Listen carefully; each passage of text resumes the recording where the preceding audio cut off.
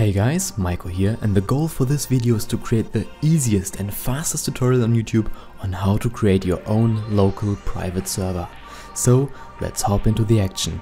First, make sure you have a program that is able to unzip files, otherwise I'll link you my free program down in the description. Second, head over to Facepunch FAQs and download the Quick Start Zip.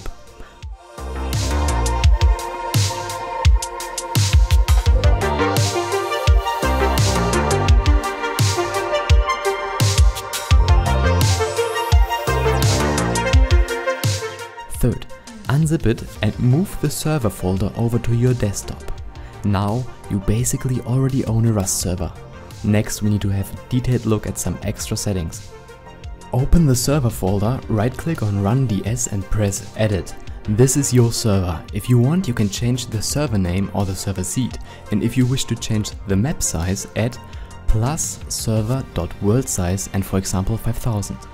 Furthermore, you close the window, click on Save, and now you double click the Run DS file, resulting in the server booting up. At the first start of the server, wait 2 or 3 minutes until it's up, and now we are going to make you the owner so you are able to use God mode and fly around the map.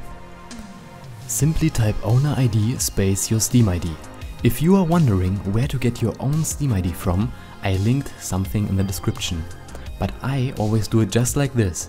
I head over to my Steam profile, I right click to copy my Steam profile and paste it somewhere. The numbers at the end is your Steam ID.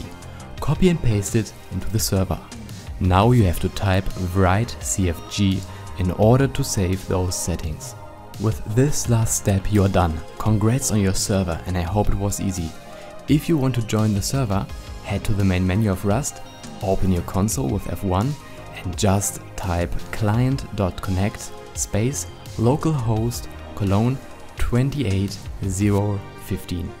I will list you some dope and useful commands in the description I always use, as for example how to change the time, how to force respawn or loot, or change the weather. Hope you enjoyed this short tutorial and let me know whether this helped you out. Love you all, peace.